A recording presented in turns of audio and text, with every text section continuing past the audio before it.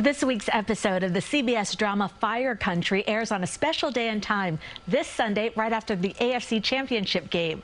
Bodie and his fellow prison inmate firefighters band together with the civilian station to battle a massive fire after a plane crash. Air attacks reporting 400 acres, rapid rate of spread, moving up the hill. I'm going to evacuate the whole area before it gets bad. That shouldn't be too tough. It's pretty rural there. I've already established Alpha here, and then Bravo, Charlie here, and Joining me now is one of the stars of Fire Country, Diane Farr. Great to see you. Hi, Cindy. Good morning. Good morning. Now, without giving too much away, what else can you tell us about the new episode?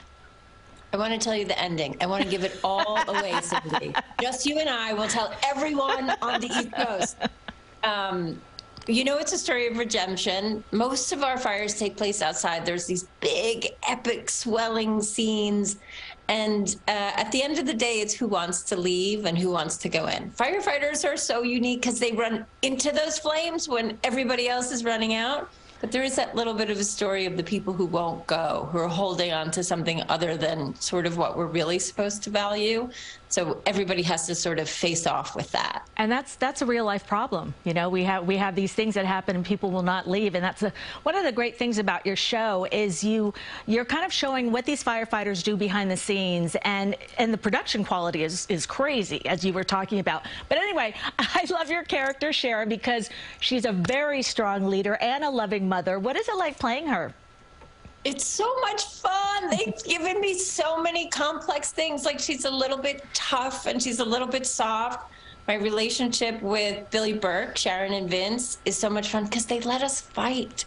We're married 30 years and it's like we argue, we pull apart, and it's not the end of the relationship. I think so much we value that initial crush up to the first kiss, and then poof, everything's magical. This is sort of like 30 years deep.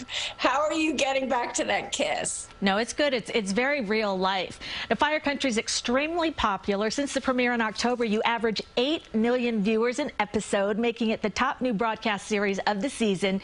And you really show the heroics of firefighters. You must have a new respect for what they do. I gotta tell you, this is my third time playing a firefighter. I adore them. And honestly, the way people treat them, sometimes if you're out in your turnout gear and you're shooting on location, we'll go for a walk to get a coffee or something, and people want to buy me lunch, and people want to just say thank you, and they make their kids come up and shake my hand. I want to die. I'm in hair and makeup. Like, someone took care of my nails that morning. I'm like, not actually a hero. I'm just a vain actor. But yes, cheer for them. Yeah, they are amazing. Now, you were born here in New York, studied drama at Stony Brook, and you do so many things. You're a producer, you're a writer, and I have to say I love the videos you do with your kids. You've got the two twins dancing around. You've got your son. It's so funny. How do you balance it all? I don't know that I'm balancing it at all. Most of the time I'm drowning, but I love that you saw it. I tried to take them like to see my relatives. My kids are half Asian. So I was like, you know, you're actually also Irish and Italian. And we took them to Italy this Christmas to see my relatives. And, you know, you take them to these beautiful historical sites. And I kept getting very graphic videos of marble statues. They were picking that one area of the marble statue, and they kept taking my phone. And I was like, I took you to the most historic place in the world, and this is what you want a photo.